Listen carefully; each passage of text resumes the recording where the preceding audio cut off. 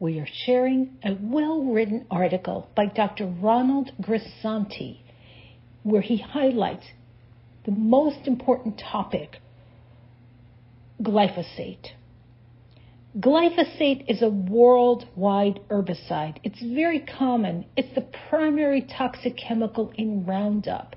Yes, it's the same Roundup that you see people buying in the hardware stores, especially during springtime. Since the 70s, we have seen a huge increase of glyphosate on our food crops. It's the same crops that we eat. The amount of glyphosate used in agricultural crops has increased about 100-fold since it was first introduced in 1974. Believe it or not, 70% of Americans today have glyphosate showing up in their urine. Scientific medical papers are revealing that exposure to glyphosate increases the risk of cancer, specifically a cancer called non-Hodgkin's lymphoma, by 41%.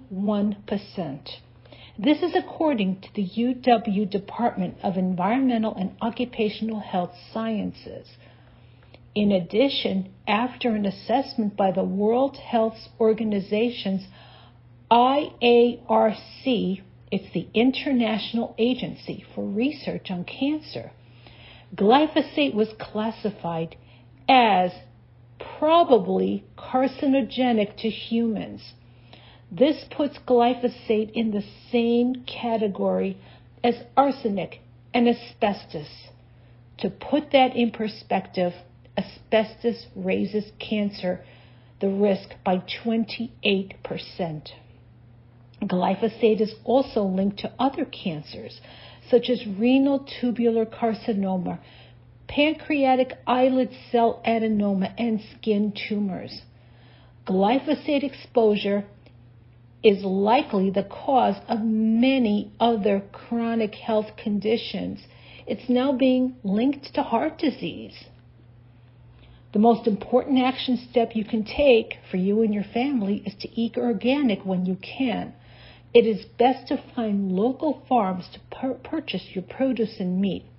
Visit, get to know them, ask questions. Is there any use of pesticides on the farms? How about the grass their animals are grazing on? Are the animals eating pesticide-free?